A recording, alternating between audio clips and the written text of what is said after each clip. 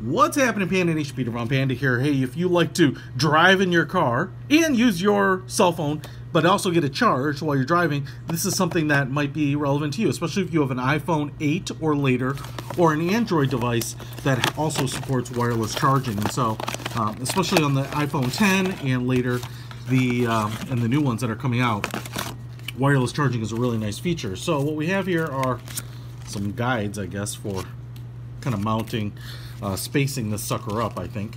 iPhone X, 8, Samsung, Galaxy. Okay.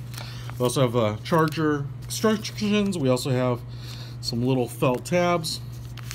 We have a micro USB cable.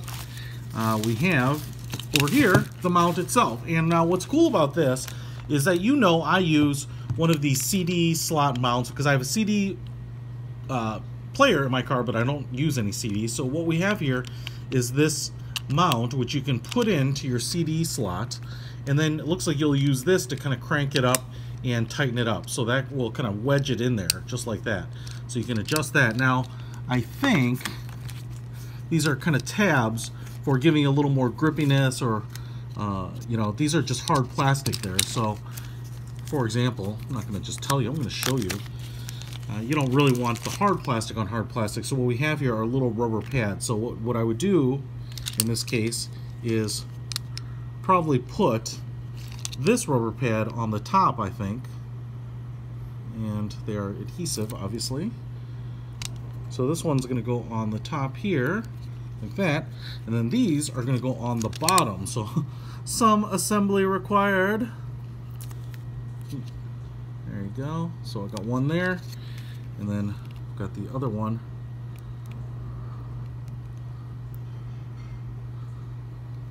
right here. Alright, so now we have that, just as simple as that. So now we have little rubber pads, so we don't have to worry about marring that opening. So you're going to put that in. Now that we have a little ball joint right there, just like the Garmin stands, and then this is going to fit on there. How do you do that? Well, you're going to have to loosen this little bad boy up first. That's going to allow this sleeve to open up. So I think you're going to want to slide this over the ball like that, and then you're going to want to attach this into there, usually a little bit of a tight fit, and now when you screw it down, it's going to really clamp down on it. So for the most part, this little CD phone mount is going to be, it's not permanently, in a position, but you're going to want to put it in a position that you're going to want to use it in. So for me, if I put it in the CD slot like this, I kind of want it angled a little bit towards me, and kind of even, and then you would tighten it down, and that'll keep that sucker from moving around. Now, the most important thing here is that we have a wireless charging pad right here, and that's where I think these little cards come into play. So, for me, it's going to be iPhone X or iPhone 8. You would want to adjust the little arms and everything so that it's holding the phone in the right position. Now, there's a little button on the bottom here, and that seems to release everything. They seem to be under a little bit of pressure, so they're kind of always being forced out. So what you'll do, say if you have an iPhone 8, put this in here, adjust this in like this.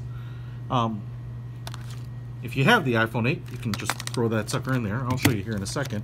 And then this bottom one looks like it moves. Yeah, so this one moves too. It's not automatic, so you're just going to want to find the right position. But this little card, what I think it does is help you line up where the coil and the receiver are. So the coil on the charger to the receiver, and you can see here we're still quite a bit wide, so I'm just going to close that up. Let's see how good this guide was. So here's an iPhone X and iPhone 10, and look at that, it slides right in there.